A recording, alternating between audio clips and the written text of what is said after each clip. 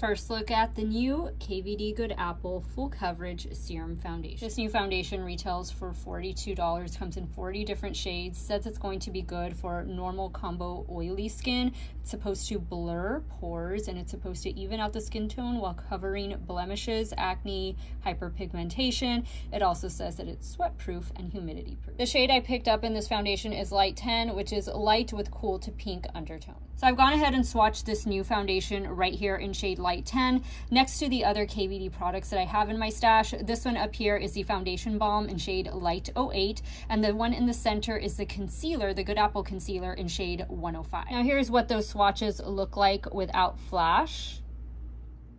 And one last thing I forgot to mention about this foundation, it's going to provide us with a natural finish. I'll be doing a 2-day, 10-hour wear test, trying this out very soon on my YouTube channel. Stay tuned.